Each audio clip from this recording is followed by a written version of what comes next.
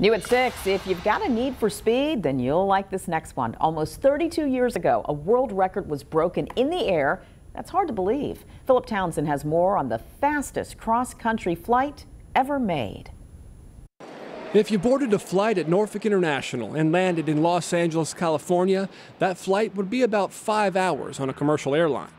On May 6, 1990, we'd push our airspeed limits to the brink and cut that trip down to a time that's hard to believe. But let's back up. In 1966, what was then Lockheed introduced an innovative new aircraft called the SR-71 Blackbird.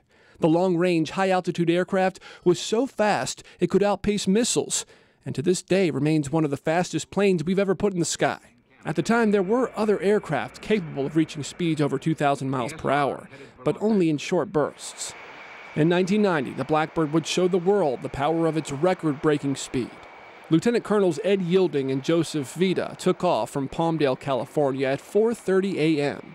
Before the cross-country flight, which was to turn over the aircraft to the National Air and Space Museum in Washington, D.C., the SR-71 would need to circle around the Pacific Ocean to get enough space to get a running start. Shortly after the afterburners were lit, police started getting calls from concerned residents over what they thought was an explosion or an earthquake. But it was just the sonic boom from the Blackbird, hitting supersonic speeds as it cruised across states in just minutes. Yielding and Vida would land at Dulles International Airport in front of a crowd of thousands, a 2,300-mile trip, 1 hour and 4 minutes later, shattering the world record for fastest coast-to-coast flight. 413 News Now, I'm Philip Townsend. The SR-71's last flight was in October of 1999.